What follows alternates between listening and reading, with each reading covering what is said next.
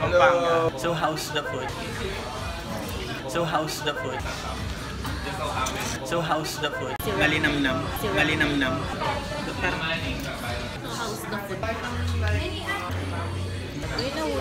Look at my tummy. So how's the food?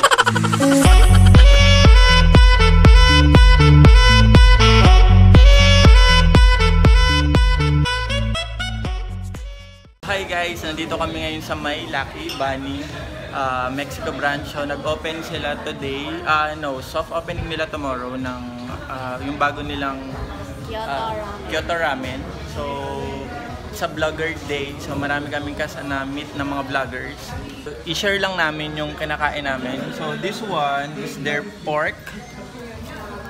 This is their pork ramen. And then this one, yung kay Marge, is yun yung seafood ramen. So hindi pa namin siya natitikman pero itsura pa lang niya. Mukha nang masarap. So this one is, ito yung atomic maki nila. Malaki yung serving nila. So tikman lang namin sila and then share namin later kung ano yung lasa nila.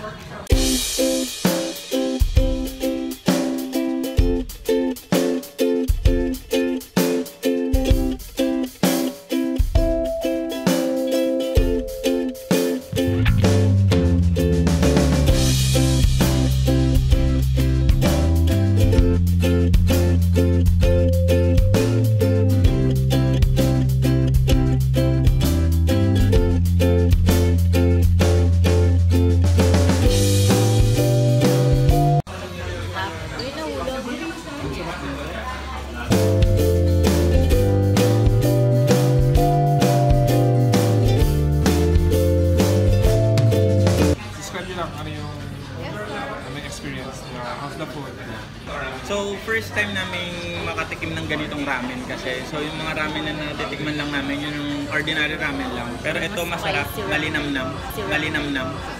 So at saka sobrang dami niya. So, marami siyang so worth 168 pero sulit na sulit yung pera. Pati yung atomic maki nila. The best. Ito masarap.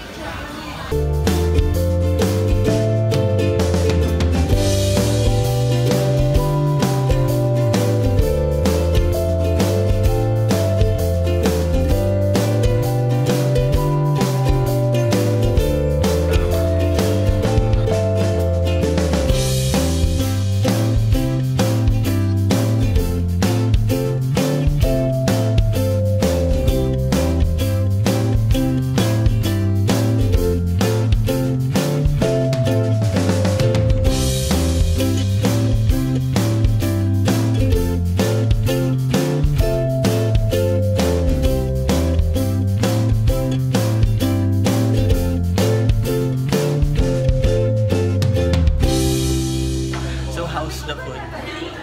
Di masarap. Ubos. Look at my tummy. Dirty na may tummy ko. Flat. Sabi ko nga kay Marge, yung ramen kasi na natitikman namin. Yung ramen kasi na natitikman namin, yung parang plain na ramen lang. Tsaka marami siyang toppings. What toppings ba yun? Sahog. So parang, yan. Sa pakita mo yung so yung tinikman namin, hindi ko makuha. Pork bacon ramen. So pork bacon ramen at saka seafood ramen. Ito, unique yung haba. Basta marami siyang sahog. Yes, for 168 solo. So solo. Kung gusto mong dalawa, for buy one take one, makakatipid ka 299 pesos lang. So you can try their pork bacon ramen and their seafood ramen. And isa pa namin natikman is yung atomic maki, which is sobrang linamnam niya dun sa loob. Hindi ko alam kung ano nasa loob niya, pero sobrang parang may cheesy na cheesy, kaya sobrang linamnam nung mismong niya, yung loob niya. Sa lambot. So that is 168 din. And then according doon sa may-ari, sabi niya, if you want to try the ramen, they will only serve 100 bowls every day. So kapag nakahit na sila ng 100 bowls per day, you need to parang bumalik na lang kinabukasan kung gusto mong tikman. Kasi hanggang 100 lang sinaserve nila per day. Kasi madaling maubos. Worth it yung price niya for the ramen itself. Parang ngayon lang ako nakatikim ng ganitong ramen dito sa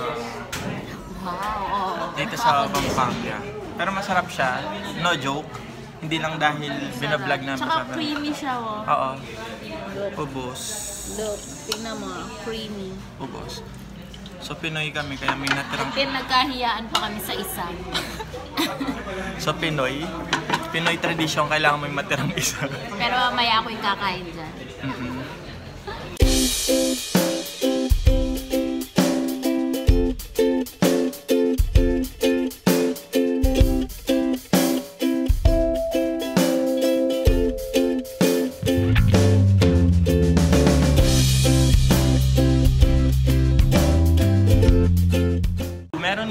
Dito na sikat na vlogger, we're in Pampanga na vlogger, so you can search their YouTube channel at saka sa Facebook. Sila yung sikat na vlogger ng Pampanga when it comes to food and restaurants.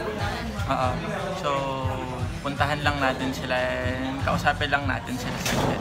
Nandito ngayon din yung mga sikat na vlogger sa Pampanga. We're in Pampanga. Hi, so sila yung sikat ng mga food vloggers sa Pampanga. So if you want to search their YouTube channel, meron din silang channel and sikat sila sa Facebook. Sobrang dami nilang mga viewers. So halos ng mga bagong kainan dito, mga so na-feature nila. So yan. Thank you. So subscribe to their channel. Also pala, meron din kaming mobile app. We're in Pampanga, so if you're searching for a restaurant or a hotel or a spa, download our app. You can also use that for your searching.